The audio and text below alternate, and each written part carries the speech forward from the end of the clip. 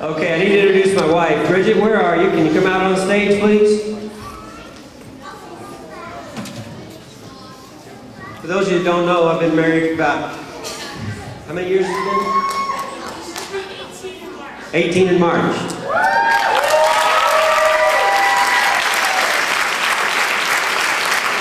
Now, I'm a firm believer behind every good man there is a better woman, and this is a perfect case in point. Okay, please give her a hand.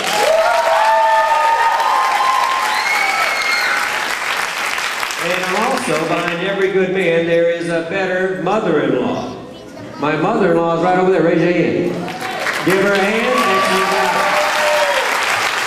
Best mother-in-law you could ever have. Trying to make points for later. All kidding aside, she is. She's really a joy to have in our... I'm blessed to be part of the family. Okay, and I got to tell you, the one time I messed up with Bridget, and she's going to go ahead and get set up for respect while I tell you what happened. One time, me and the boys were over at the house, and we were acting the fool, and Bridget come in. This was right when we first got together, got married, and she started giving me a hard time.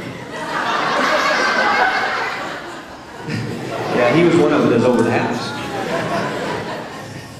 And I looked at her, not knowing better, and I said, "Shut up," I said to her, and I high-fived the boys. Yeah, you know what happened next. She taught me a whole new vocabulary. I'll tell you what, I learned words I ain't never heard before. And that's the very foundation of the timeless classic demonstration we have to do, which is known by the name of respect.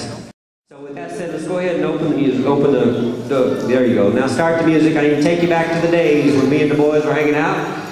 That's right. Nobody got to turn that up because nobody can tell us what to do.